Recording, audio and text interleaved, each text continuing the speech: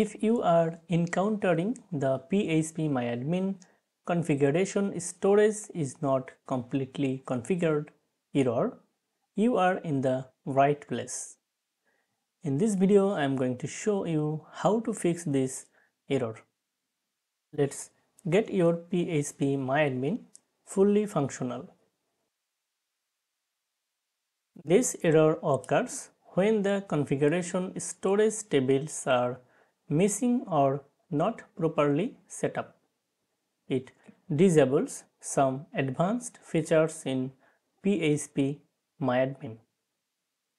First, open your config.inc configuration file and ensure it has the correct settings for the configuration storage tables. So,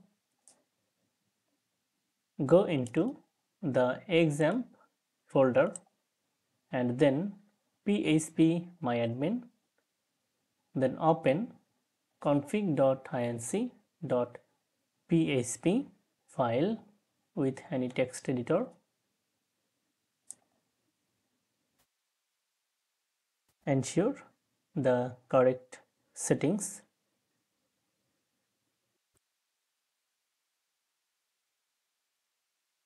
Okay, my settings are correct.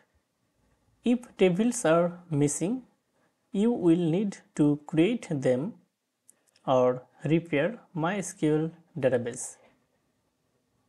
So, I am going to repair MySQL database.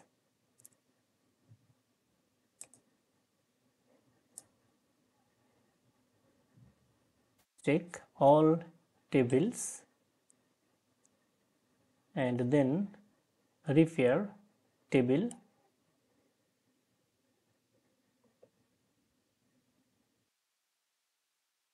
Okay, then go to the home and then select user accounts tab. Let's assign the necessary privileges to the phpMyAdmin user to access the configuration storage tables. Select edit privileges and then check this box, then click on go. After making these changes, restart Apache web server and MySQL server. Stop and then start again